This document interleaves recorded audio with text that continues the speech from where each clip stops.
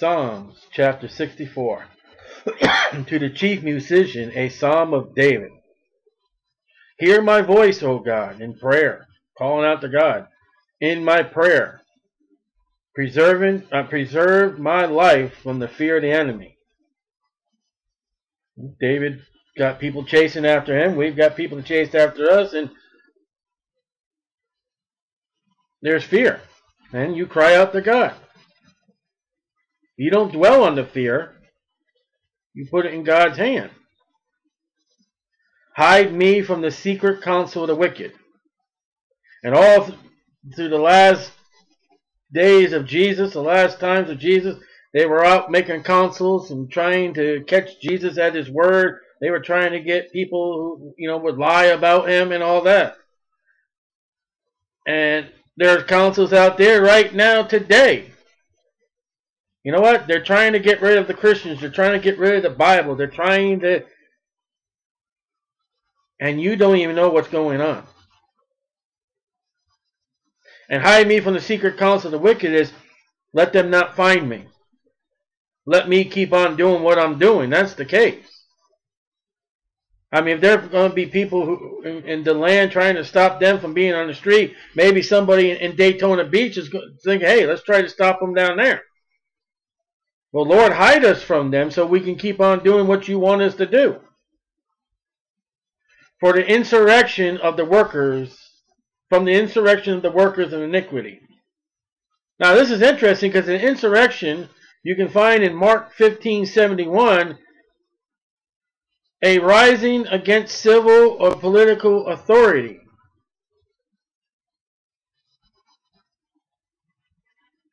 These people are going against the authority of the government to go after David. Now, whether David now is king in Israel or not,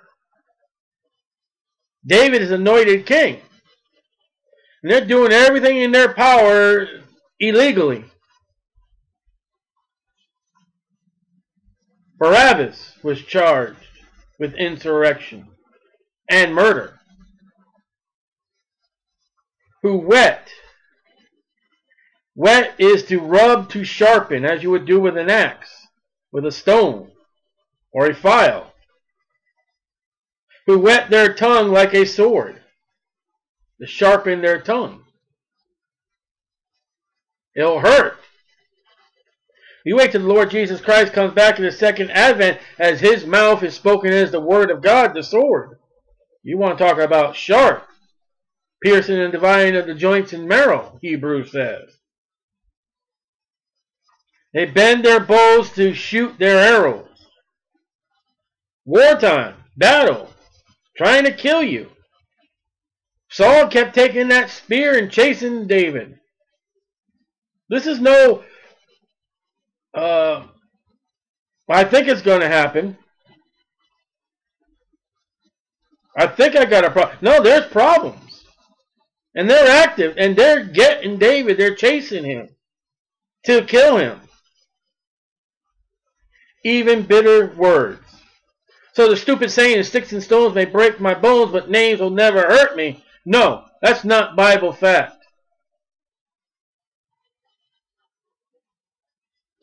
Words can do more than swords.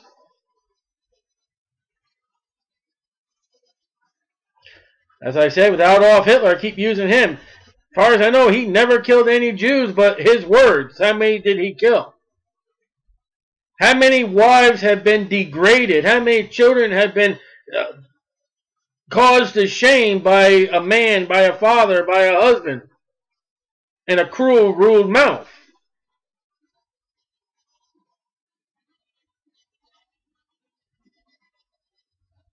That they may shoot in secret at the perfect. They don't even come up to you. Now remember, we're in the Old Testament. This is not nuclear warfare. This is not push button. When you battle somebody, you saw them face to face. These people don't even, they do it in secret. So no one sees, so you don't know.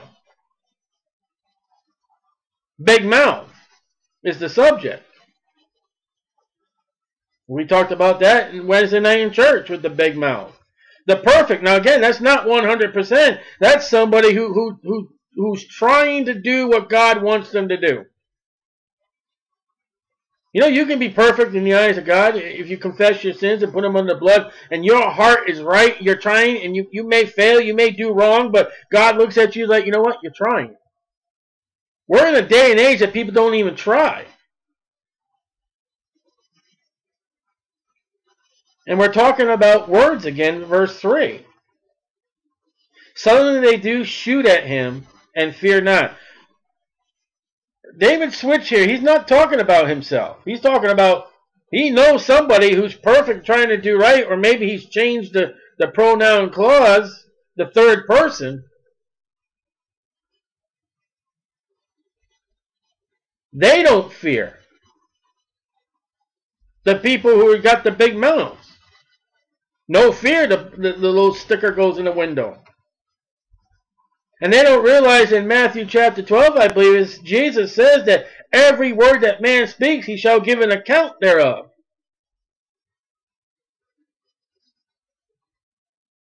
You better fear.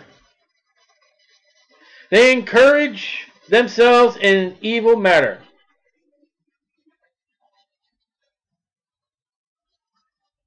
They help each other out to do wrong.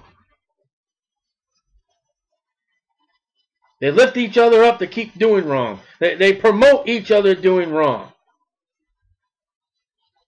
There's organizations and there are schools and there are all kinds of groups out there for the wrong, and they encourage each other to keep doing wrong.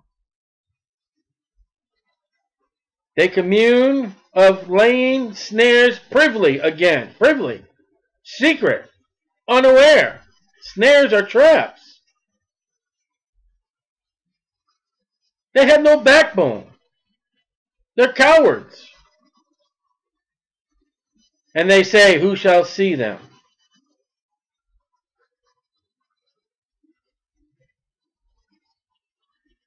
Now this is the few versus the many.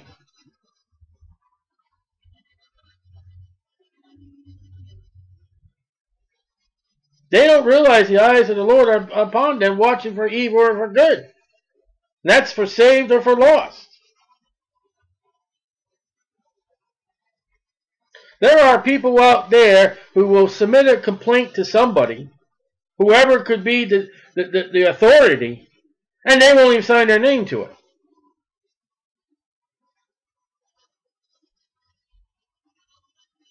There are rumors that have been started in the church, and you don't even know who started it.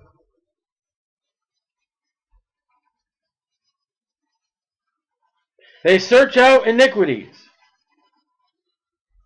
And like Pastor said, with the internet, you can search out anybody.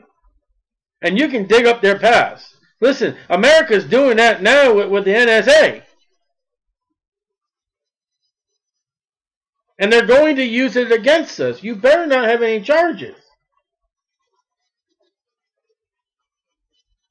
Pastor spoke about when this church conference, they meet in this state, and it's remarkable how much pornography, video, or renting on the television comes out. Do you know the NSA knows who did that? And then you can imagine standing in the courtroom, and then they say, well, Mr. Pastor such and such, are you a clean guy? Yeah, I'm clean. I'm of the Lord. All right, can you explain this hotel bill on such and such date? 35 of these videos you watched, and then name off the titles? You do have at home on your television program, you have a pornography channel, right? And we know that you watch at 1 o'clock to 2 o'clock in the morning that you watch that. We know what you click on. Listen. We have a wireless connection in this house from this computer. Anybody can. Don't think because you have a password the government can't break it. If you got a cable television. Listen, if they can bring a movie to you, why can't they bring what's in your living room to them? Same thing for satellites. You are being watched, and it may be to your own doom. You better put it under the blood of the Lord Jesus Christ, and you better forsake the sin. You go into a convenience store, at a grocery store, and you slide your little debit card. Do you know they know exactly what you bought? Now they're going to have to no, they'll deny it. This medical thing America is doing. They're going to know what your doctor treats you for, even if it's not real. You walk in there and you have maybe, I don't know what symptoms, I'm just going to pick a word, but let's say you have the symptoms that look like syphilis. It may not be. That's not what the government's going to do. They're going to search you out because they are your enemy. And don't tell me it's happened. I've heard well-known preachers tell me that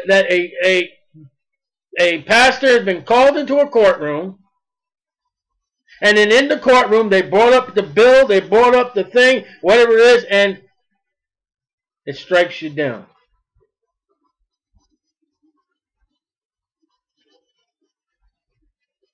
And they'll go all the way back as far as they can. You know, the presidents, that's a S, can cover up their sins, but you Bible-believing Christian won't be able to cover up yours.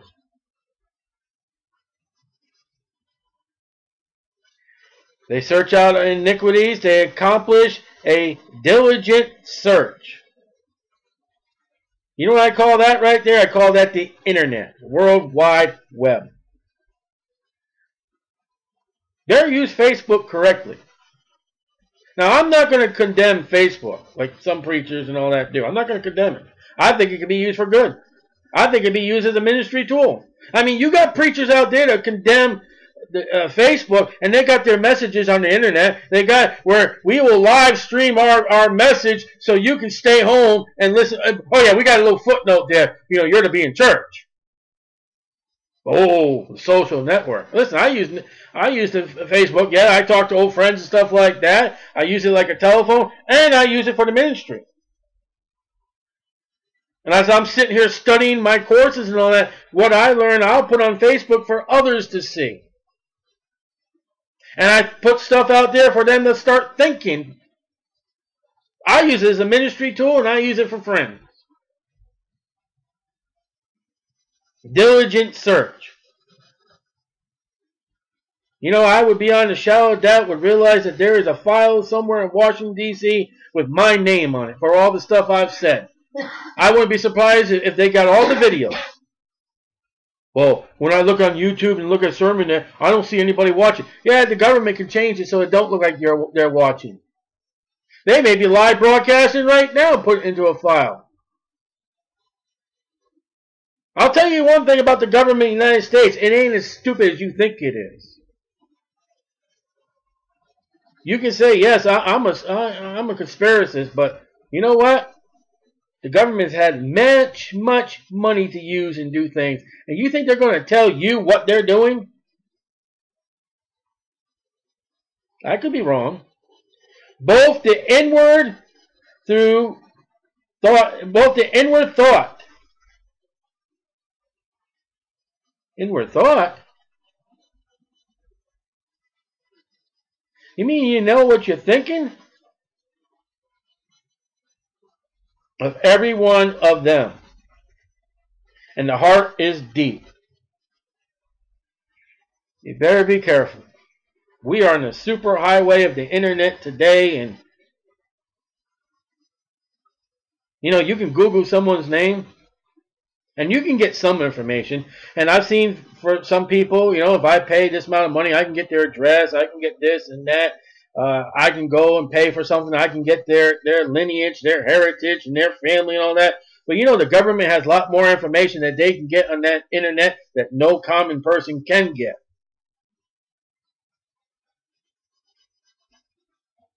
They know everything that you are hiding from your spouse. They know everything you are hiding from your parents. They know everything you are hiding from the pastor, and they know everything the pastor is hiding from the congregation. I'm going to tell you what it is again. It's that internet. It's that cable TV. It's the satellite TV. They got drones flying around now watching us.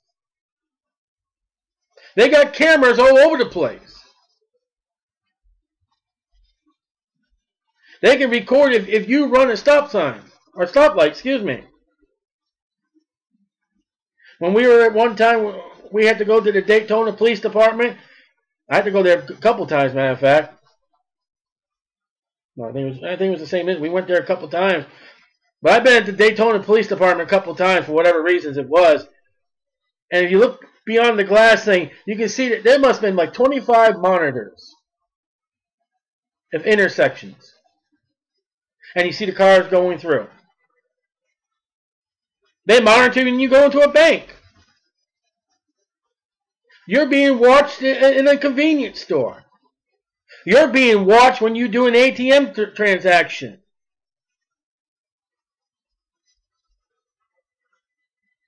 They got employers today. I remember one of my employers, you slide a card through and it punches you, punches it out. That goes somewhere.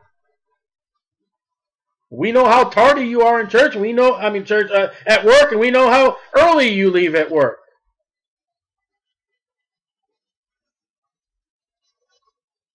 Digital and data and computers has given the government the power that Satan will use.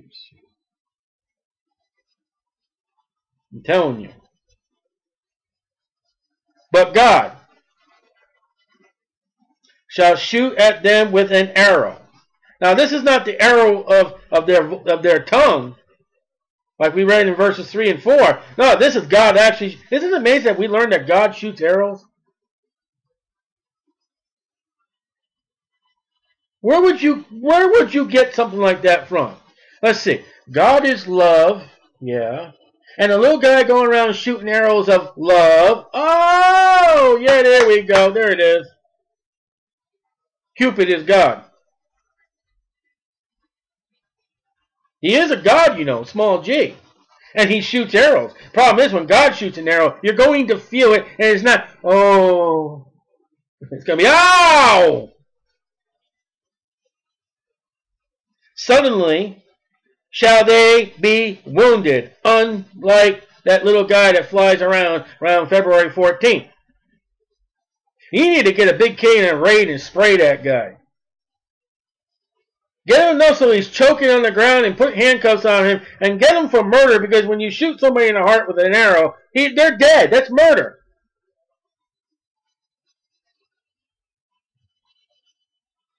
God will wound them for their talk. Don't you care? Oh, I got this Christian, or I got this person talking about me, persecuting me. Listen, when Jesus met Paul on the road, he said, why persecutest thou me? Paul didn't persecute Jesus. He persecuted Christians. God takes it personal. And if they speak against you, they speak against God, and then let God take care of it. Walk away.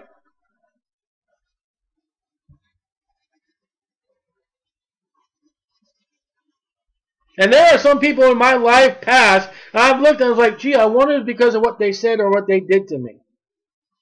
And I never prayed for that. I took my prayer book out this morning and I prayed. And there are people in that book that they've done me wrong. I prayed for them. And I looked at that name, and there's so many names that just, wow, I forgot all about it. And I wanted to look at their life today. It's like, I wonder. But God will wound them with his arrow if they keep opening up their big mouth.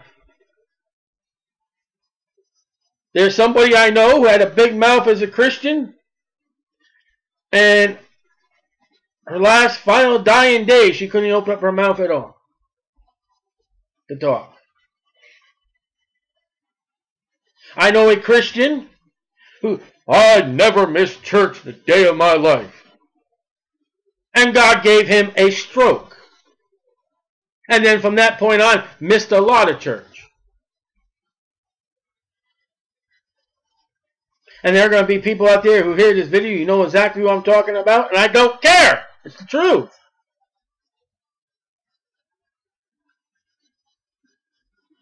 Better watch what you say, especially about others, and I wish I could put on last night's church service, what we had about the things that Christians do that are wrong, that needs to be put in there, is about the big mouth.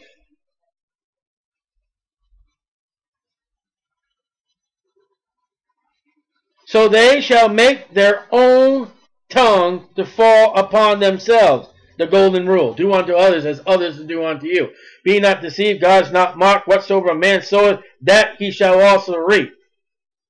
You let God take care of it. And God will give them. How many fruits do you get from one seed? You put a piece of corn in the ground. How much corn do you get back? And I'm not talking about the ears. I'm talking about the little individual pieces of corn on the cob. You need to realize that, Christian. When you plant that seed in the ground and that plant comes up, you're going to have a lot more than what you planted coming back to your life.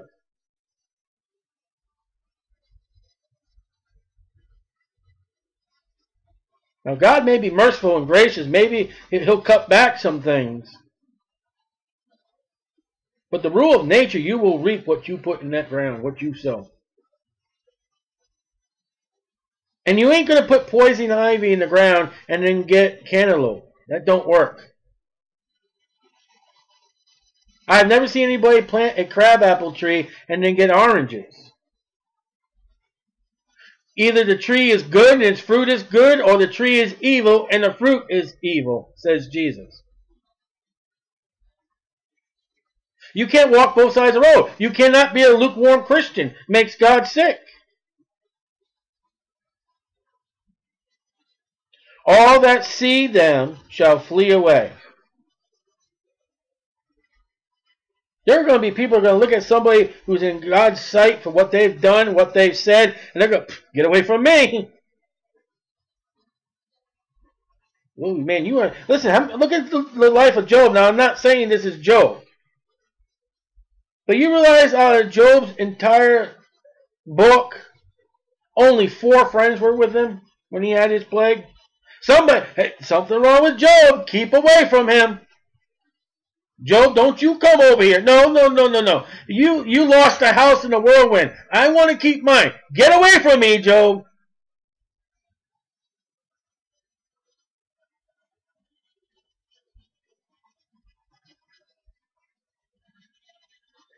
And all men shall fear when they see what God does to them.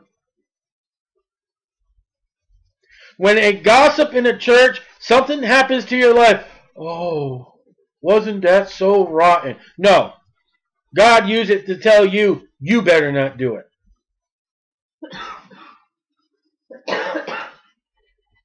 When God passes a judgment upon a Christian that sins in the church, you are to look and say, I ought not to do that. You know what capital punishment in God's eye in the Bible means? It means 2 things. First of all, the person's never going to do it again. Guarantee 100%. I can guarantee that. Number 2, you are to look at that situation and you take the case of Achan. Oh, if God says don't take it, I better keep my hands off it.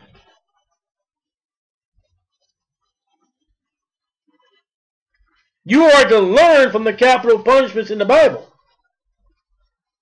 You are to learn when God says if a man eats blood, you ought not to eat blood. You will burn in hell. You are to be put to death. And yet today in 2014, on this side of the cross, AD, in the land of Christ, the time of Jesus Christ, you got a church that says, fee, fi, fo, fum, this is the blood of a man. Where the Bible says, before the law, during the law, and after the law, you're not to have blood.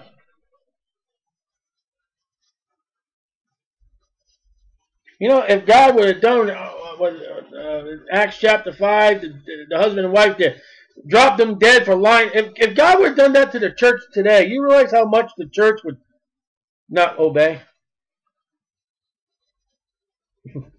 I said not obey.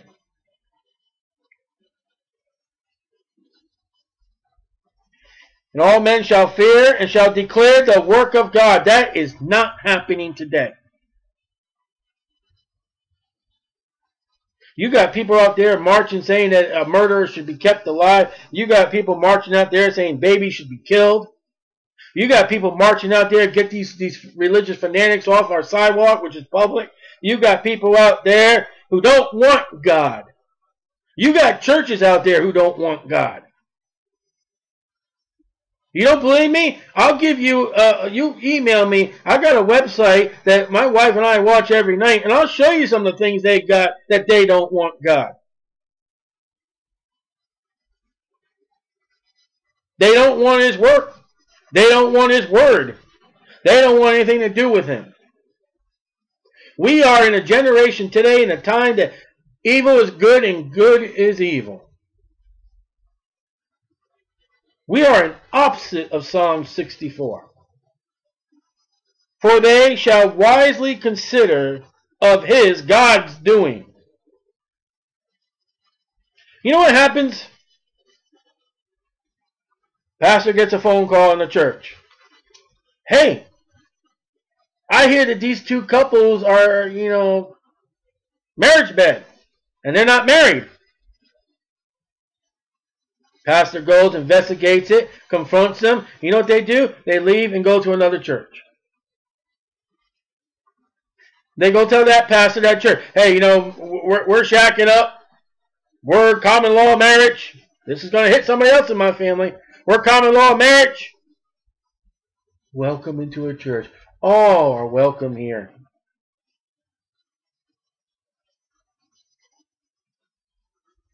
What did God say about that? What did God say about fornication? The Corinthian church had a guy sleeping with his father's wife. Oh, isn't that just so great? Paul's like, you morons, and that's my version. There was no fear in the Corinthian church. When we read the Bible, we are to fear our sins and see what God... Listen, you can't find anywhere in the New Testament about sodomites. Yes, you can, Romans chapter 1. But when you read the Old Testament and you see what God says about the sodomite, that's an abomination. That tells you how much God thinks about it. Well, what's God think about these movies and stuff about witchcraft? Read the Old Testament and see what God says to do with it.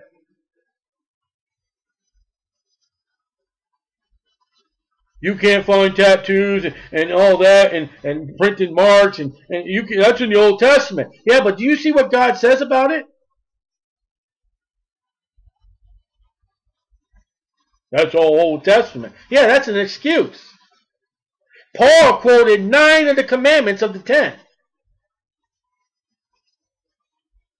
Why am I to read the Old Testament? You are to see the severity of sin. Listen, Paul says the law was a schoolmaster. Now, you're not to go out there and build something around your roof, a battlement. But when God says in the Bible that, hey, when you got this affliction in your body, you need to go wash your hands according to the law. The dumb Americans in the Civil War didn't know about that. They would have a bucket of water and 4 or 5 surgeons would keep washing their hands in that same bucket all day long and wonder why gangrene and pregnancy, stillbirth was happening. You're going to do what God says. God knows. The righteous shall be glad in the Lord. I see the righteous, well, I'm not going to say right. The righteous is those that love the Lord and do what He tells them to do. And be glad. The other ones are just counterfeits. Backsliders. They're glad at the wrong things. That's what I was trying to say. You're righteous. You do what you're supposed to do. You'll be happy. You'll have joy, even amongst troubles and problems. And shall trust in Him, God. And all the upright in heart shall glory. You do right. You try your best. You put it under the blood of the Lord Jesus Christ. You seek God's help. You rely on God. And you will have a life pleasing to God. And that's just plain and simple. I didn't say a life without suffering and all that. All they that live godly shall suffer persecution. But your life inside you when all around you is in turmoil and you're in Christ. That's a glory. I've been there. I've witnessed that. And people see it. O Lord my God, when I in awesome wonder consider all the worlds thy hands have made, I see the stars, I hear the rolling thunder, thy power throughout the universe displayed. Then sings my soul, my Savior God, to thee. How great thou art, how great thou art. Then sings my soul, my Savior God, to thee. How great thou art, how great thou art. And when I think that God his Son not sparing sent him to die, I scarce can take it in, that on the cross, my burden gladly bearing, he bled and died to take away my sin. Then sings my soul, my Savior God, to thee. How great thou art, how great thou art. Then sings my soul, my Savior God.